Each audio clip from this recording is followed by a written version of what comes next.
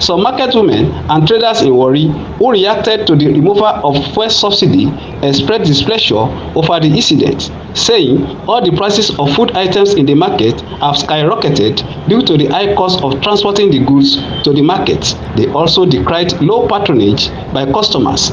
Every one of us that sells food items, fowl, etc.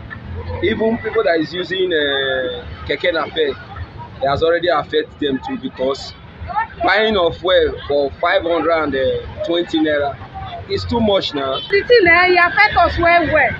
See our mango, they sell to 200. Yeah, 100 naira. Now it's 500. Yeah, it's 200 because of the increase of the food and everything.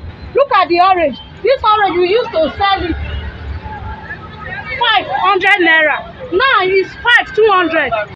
Other respondents said they can no longer go to the markets in the village to purchase goods due to the hike in price of the commodities. They call on the federal government to put palliatives in place to cushion the effects of the fuel subsidy removal. Those who travel, coming back from travel now, the price increase now have already affected the goods. So in that case, there must be a way out.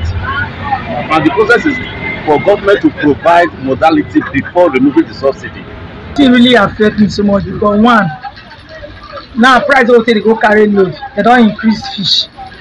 The keke men where they see they carry the load, I see everybody increase because now fuel they use to carry the load. So may they try, may they think about it, may they consider go like us, like market women, so that we fit feed our family. This will increase before fuel come meet them again now. That is the times 3 or times 4 of diesel, that increase again. Before motor go come for Hausa, come meet us, they come sell it for us now. Not now times 100. Who want buy am? From Warri, Gbenga Ahmed, ITV News.